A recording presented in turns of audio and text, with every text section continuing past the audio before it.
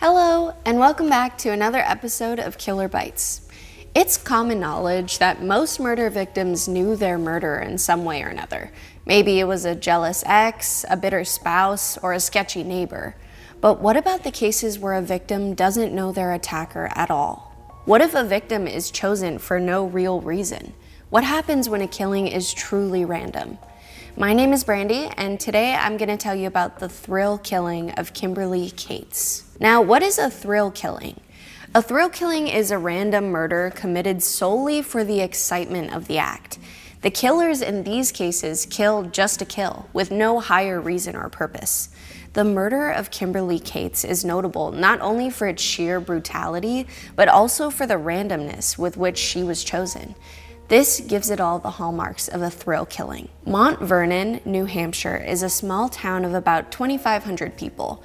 It should not be confused with Mount Vernon, Virginia, the historic plantation home of George Washington.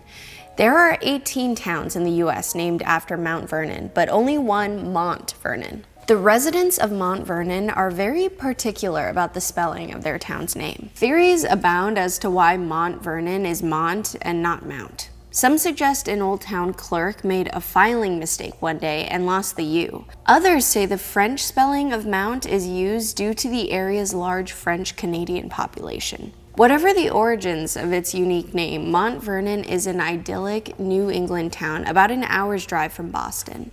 It's the type of place that still has a general store, one that has been open for over 120 years in the same location. Residents celebrate their town's agricultural past with Lamson Farm Day on the last Saturday of every September. It would have been about a week later then, on October 4th, 2009, that the murder of Kimberly Cates would occur. Kimberly Cates was a 42-year-old nurse who worked at several hospitals in the region. She was known to love running, gardening, and attending karate class with her 11-year-old daughter, Jamie.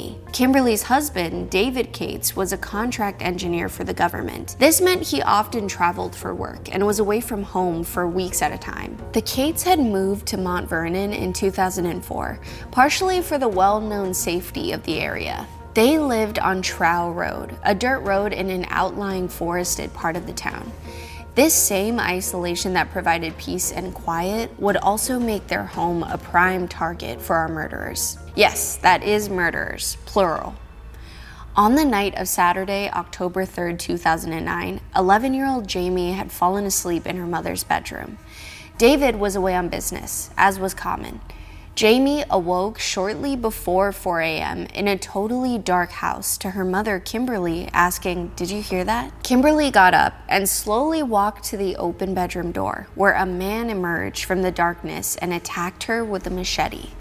A second man appeared and grabbed Jamie, who attempted to defend herself, but she was no match for a full-grown man. Jamie was struck 18 times. Her jaw was shattered, part of her left foot was severed, and her skull was split open. The man then violently threw her against a glass door, breaking it in the process. Jamie fell down amidst the broken glass and blood, lying still and playing dead. It was this difficult decision, likely made in just a split second, that would thankfully save her life. Her mother, Kimberly, would not be so lucky. She suffered 36 blows from her attacker's machete. Several organs were pierced, her skull was split open, left eye socket destroyed, and several bones shattered. All the while, she pleaded with her attackers to stop. When this didn't work, she attempted to reassure her daughter and herself that everything would be okay. It was not these injuries that would kill her though, but the blood loss. Satisfied that Kimberly was dead, yet not bothering to check that Jamie was, the killers grabbed some jewelry and fled the house. 11-year-old Jamie, critically wounded, then managed to crawl to the kitchen and call the police. "They killed my mommy," is all she was able to whisper. When the police arrived, they cleared the house and found that the murderers were long gone. There were signs of a break-in and that the home's power had been turned off, then on again. Jamie, on her way to the hospital, identified her attackers as two white men, one bald and the other in a hoodie. As the spouse is often the first suspect in a murder, David was initially suspected. However, when contacted, his innocence was quickly ascertained as he was in Maryland on business. He rushed home as quickly as he could to be by his daughter's side at the hospital. So who were the murderers of Kimberly Cates? Stephen Spader, age 17, would later describe himself as the most sick and twisted person you'll ever meet. He was a former Boy Scout and had just got his GED after dropping out of high school. Spader was fascinated with the ideas of violence and mayhem. He even openly admired both the Manson family and the Zodiac Killer. Spader, a high school outcast, formed a club for other misfits that felt like him. However, he envisioned this club not as a social group, but more like a criminal brotherhood or a gang. They called themselves the Disciples of Destruction. The disciples included Christopher Gribble, age 19, Spader's right-hand man, as well as Quinn Glover, 17, and William Marks, 18. After first designing a logo for his club, Spader decided that the next order of business would be initiation. But what would be a fitting initiation for a disciple of destruction? The only way, in Spader's mind, to bind his club together would be with blood. The blood of someone innocent, the blood of someone random. A random killing, he reasoned, would not be traced back to them. Plus, he more than anything just wanted to experience the act of killing another person. It didn't matter who that person was. Only that all four of the Disciples of Destruction engaged in the murder. Spader and his lackeys then spent a few days scouting homes in the Mont Vernon area, since they knew it to be remote. They settled on a home off Trow Road due to the further isolation of the houses and heavy forest cover. This chosen home, however, actually belonged to the Cates' neighbors. On the night of the home invasion, Spader would call a last-minute switch and target the Cates' residence when he noticed a security system installed on the neighbor's house. "We're about to do the most evil thing this town has ever seen," Spader told his disciples. According to Gribble's later testimony, the gang first lowered Marks in through a basement window, but he couldn't access the main floor, so they hauled him back out. All four then broke in by removing the AC unit in a porch window and crawling inside. Once inside, Gribble turned off the circuit breaker to plunge the house into darkness. On their way to the master bedroom, they looked for smaller items to steal and pawn. They found Jamie's iPod, which they used as their sole light source in the pitch-black home. When they entered the master bedroom, a woman's voice called out, "Jamie, is that you?" Testimonies from both Marks and Gribble state that Spader attacked instantly, slashing at Kimberly with the machete he brought along. Spader then attacked Jamie with a knife, throwing her into the glass door when she tried to defend herself. He believed her to be dead, so he didn't check on her. As this went on, Glover retreated to the living room, perhaps squeamish. Marks did not participate in the attack either, though he stood guard by the door and watched it happen. Spader had initially talked about making a scene for the press by eating people, putting heads on spikes, and roasting bodies, but none of this was done. As Spader and his gang left the Cates' home, they restored power to it to make it appear as though all was normal. On their way out, they stole one of David Cates' old wallets, a pearl necklace, and 2 wooden jewelry boxes. The next day, they would pawn these ill-gotten goods for about $130. So what went wrong for the Disciples of Destruction? They'd gone out of their way to target a random home, left no witnesses that they knew of, and tried to make it look like a burglary gone wrong. How were they caught? Well, the murder was a thrill killing, remember? And the killers bragged. By 5:30 a.m., less than 90 minutes after they had murdered Kimberly Cates, Spader and crew met up with another friend, Autumn Savoy. Spader had previously tried to recruit Autumn into the Disciples of Destruction, but he had been resistant to the idea of killing another person.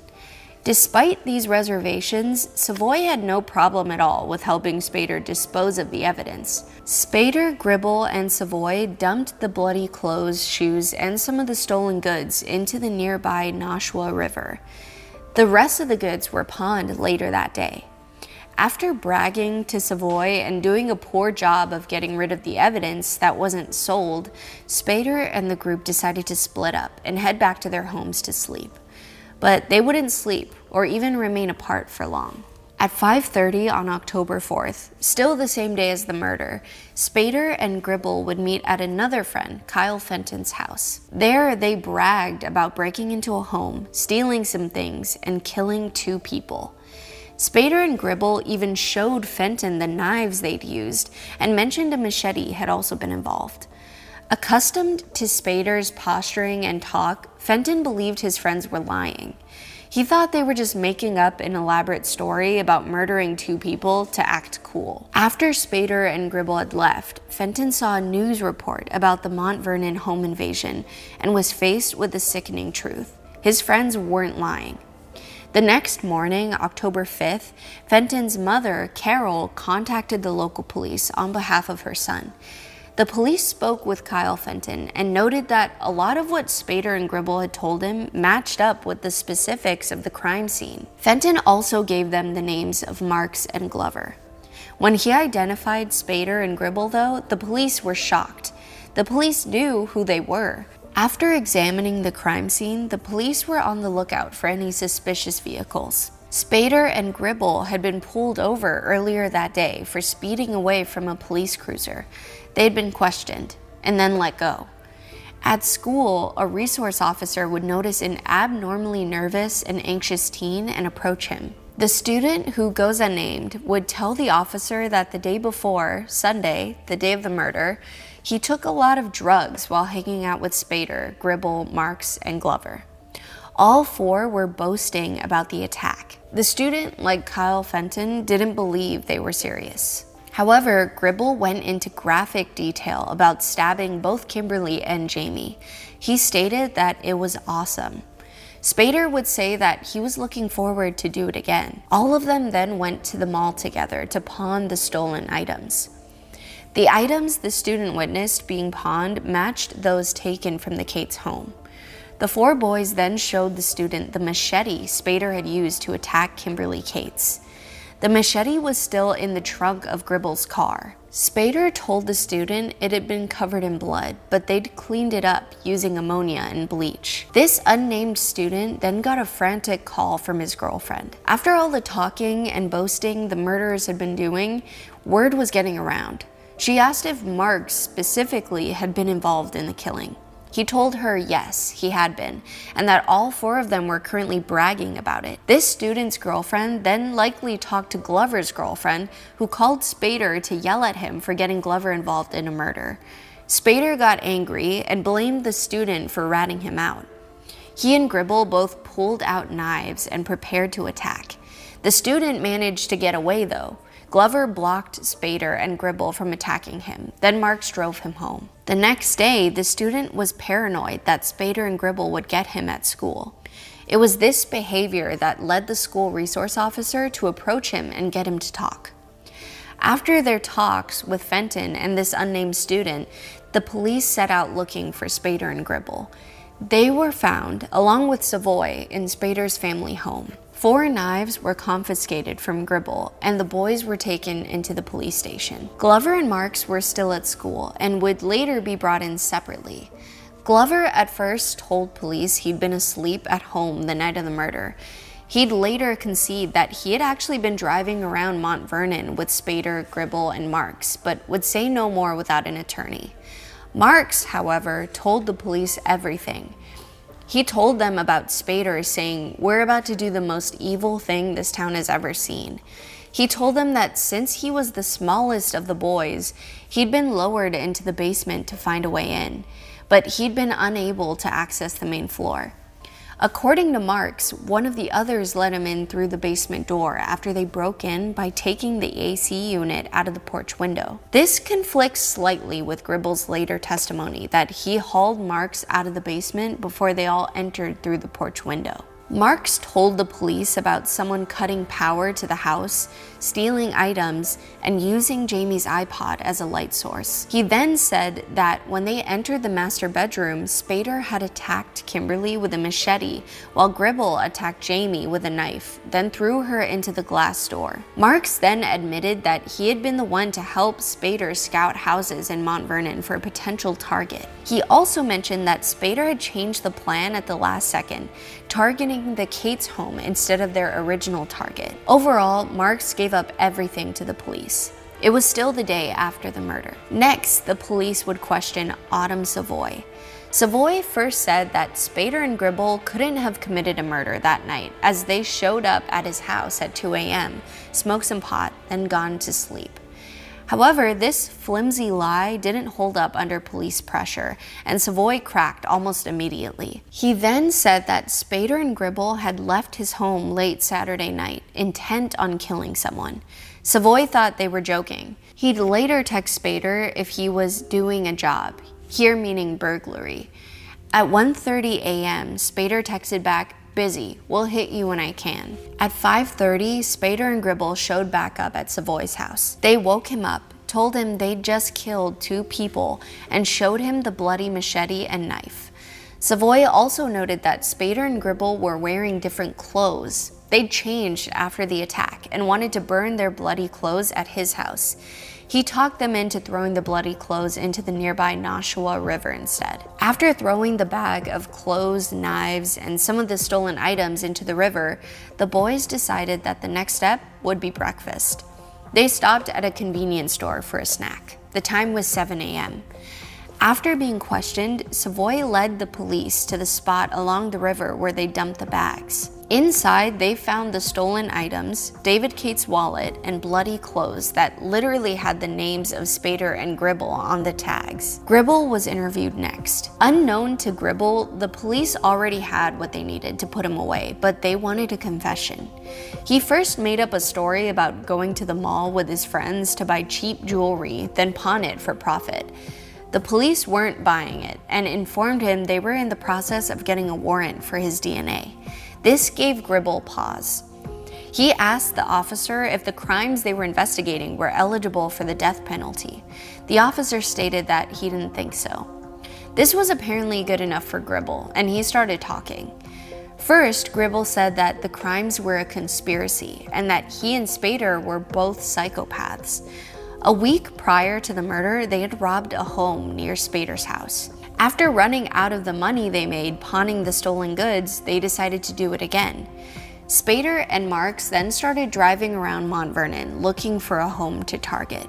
They knew that Mont Vernon would make for an ideal location due to its remoteness. Next, Spader and Gribble decided that if they even burgled a home and found people inside, they'd have to kill them for fun. They made Marks and Glover agree to this as well.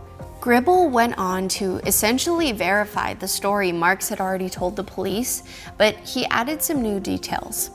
Around midnight on Sunday, October 4th, he and Spader meet up with Marks and Glover outside a Walmart. Spader had told them all not to drink or do any drugs, as they all needed to be sharp and present for what they were about to do. They changed their clothes, put on gloves, and piled into Gribble's car. Gribble dropped the other 3 off near the home they were originally targeting, then parked his car out of sight on a hill near a tractor. All 4 boys left their phones in the car. They didn't want them to go off while they were in the house. This is why they eventually needed to use Jamie's iPod as a light source. When Gribble caught up to the others, Spader had already made the call to target the Cates home instead, as it didn't appear to have a security system. According to Gribble, he lowered Marks in through the basement window, then pulled him out when Marks couldn't open the door. This is the only piece of his confession that does not match that of Marks. They then broke in by removing the AC unit on the porch window. Spader, machete in hand, was first in. All 4 were armed with sharp weapons, yet only Spader and Gribble would actually use them. Gribble himself turned off the circuit breaker. They went room to room, stealing things as they went. When they entered the master bedroom, Spader attacked Kimberly with the machete, while Gribble stabbed Jamie in the face and chest before throwing her against the glass door, assuming she was dead. After making sure Kimberly was dead, they looked around for more items to steal before turning the circuit breaker back on and making their escape. Once back at Gribble's car, they changed clothes and threw all their bloody clothes into a black trash bag. They drove back to the Walmart, smoking cigars in the car to celebrate. Marks then left in his car alone, while Spader, Gribble, and Glover went over to Savoy's house to brag. Savoy helped them dispose of the bag of evidence in the river and was instructed to act as their alibi. He did attempt to follow through on this, but we've already seen how that went. The boys believed that they'd killed 2 people, but when they checked the news, they saw that Jamie had survived. Spader got combative and accused Gribble of failing to kill her. But Gribble said he'd wanted to kill someone for a long time. If he'd have known she was playing dead, he'd have made sure she actually was. Finally, the police spoke with the leader of the Disciples of Darkness, Spader. They already had what they needed, but wanted to see if he'd add anything to the story. Spader lied and put the blame entirely on Gribble. He said he had no clue who committed the murder, but that they deserved the death penalty. He then mentioned that he was with Gribble when he pawned the stolen jewelry, but he didn't know where it all came from. That was all the police got out of him before he refused to speak further without a lawyer.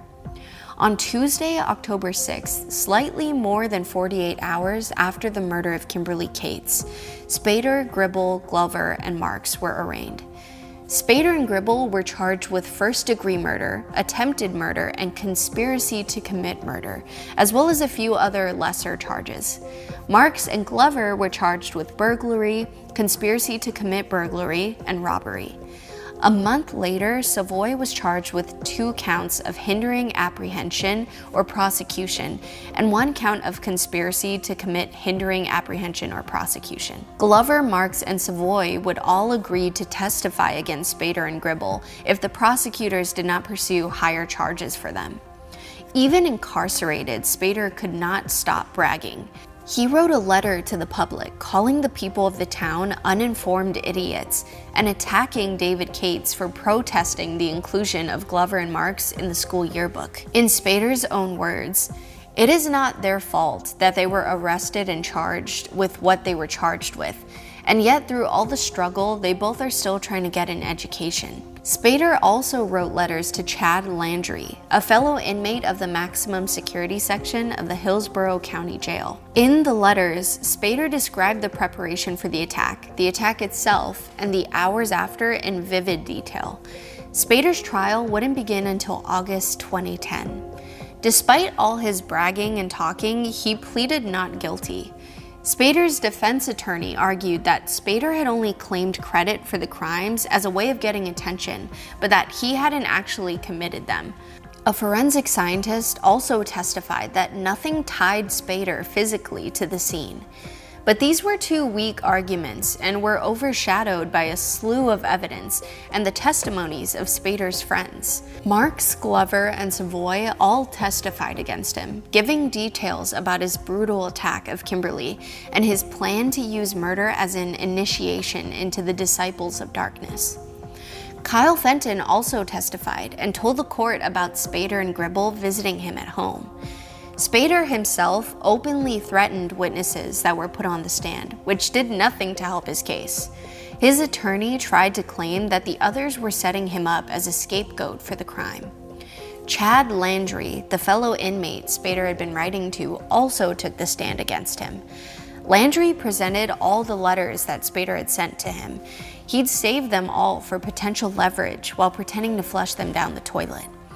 A handwriting expert would attest that the letters were written in Spader's handwriting. The jury deliberated for only 90 minutes before convicting Spader on all charges. On the day of his 19th birthday, Spader was found guilty of 2 counts of first-degree murder, attempted murder, conspiracy to burglary, and witness tampering. He was sentenced to life without parole, as well as another 76 years for the attempted murder of Jamie Cates. According to the Telegraph, a Nashua newspaper, Judge Gillian Abramson made each of the sentences consecutive to one another to ensure that Spader stay in that cage for the rest of his pointless life. Gribble would be the next to go to trial, where he would plead not guilty by reason of insanity. Under New Hampshire law, this meant that Gribble was essentially confessing to the charges against him, but it was up to his lawyers to prove that he had committed them while not in the right mind. They'd argue that he suffered from antisocial personality disorder. A friend of his would say that while Gribble was intelligent and spoke well, he had a warped worldview where he saw himself as a destroying angel, something no sane person would ever say.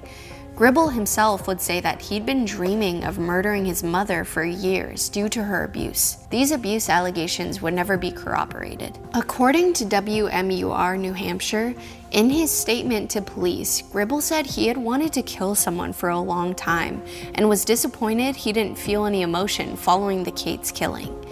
He told police that he and the others planned on burglarizing the home and killing anyone who might be there, just for fun. During the trial, he'd go on to say he just felt nothing.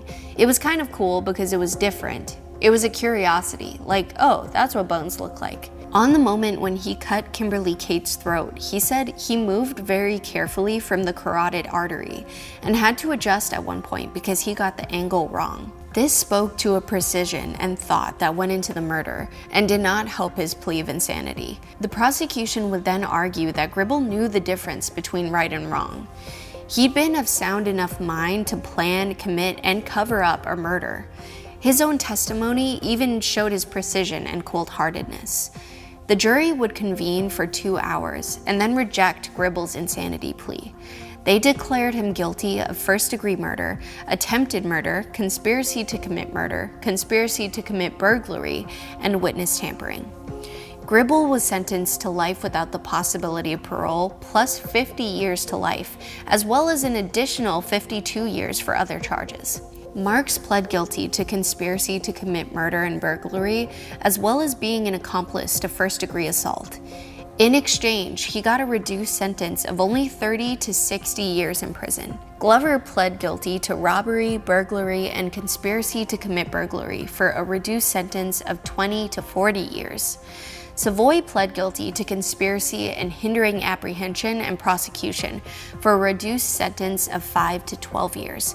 He was paroled in 2015. In 2012, the Supreme Court ruled that any minor sentenced to life in prison would be allowed a resentencing hearing. Spader declined his, but a hearing was held anyway. His life plus 76-year sentence was upheld. Gribble would seek a reduced sentence though. His sentence would also be upheld. In the aftermath of the trials, Mont Vernon would try to return to normal. The murder of Kimberly Cates was an awful affair that rocked a small, otherwise peaceful town. David and Jamie Cates would stay out of the public eye and continue to heal. Lamson Farm Day would continue on, and the general store would remain open. Yet many residents would purchase guard dogs or guns to protect themselves. There's no such thing as an innocent stranger anymore, one resident would tell the New Hampshire Union leader. What do you think of the senseless tragedy at Mont Vernon? Did Marks and Glover get cold feet by not actually participating in the murder? Did they perhaps feel any of the remorse that wasn't felt by Spader and Gribble? Please let us know your thoughts in the comments below. Thank you for watching Killer Bites. I'll see you next time.